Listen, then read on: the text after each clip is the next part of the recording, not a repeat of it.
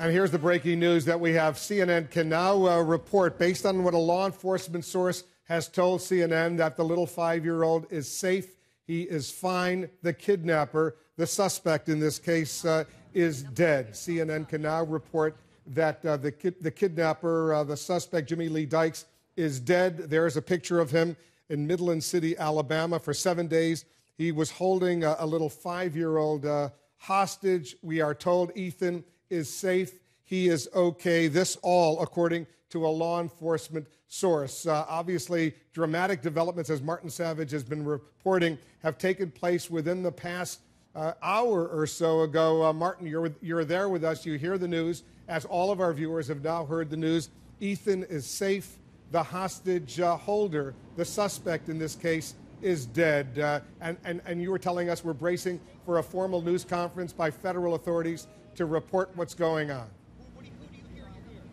Right, and Wolf, I have to tell you, that is the same information that we had received on the ground, although we hadn't had it from an official enough source that we were ready to go to the air with it. But that's right.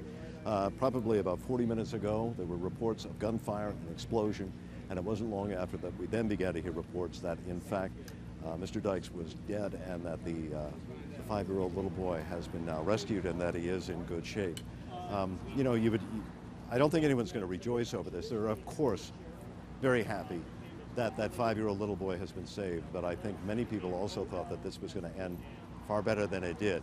We don't know what prompted authorities to act, and when they did or how they did. We really don't know that, and that's maybe something we're going to get out of the federal officials when they come to talk to us, because up until now, it's always been felt that even though this was a hostage situation, that Dykes was not directly a threat to the little boy. In fact, family members and friends and those who say they've known Dykes from when he grew up, that he loved children and that he would never do anything to harm the little boy. So why they moved in this way, we don't know. We'll have to get a full explanation from the federal authorities when they hold a news conference, which we anticipate will be minutes from now. But that would explain why we saw the 2 ambulances.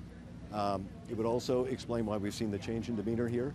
If all of this went and played down in just the last few minutes, I think this community is going to be relieved that the ordeal is over. But it's bittersweet because someone has died. They already have the death of Charles Poland, who many in this community consider a hero. He's the school bus driver who, when Dykes got on that bus and said he wanted children, Poland reportedly stood up and said, no, it's not going to happen. He blocked the way of the gunman while the kids went out the back door. And so this community will never forget the selfless act that he took. He was buried just yesterday, and now the developments of today. Well,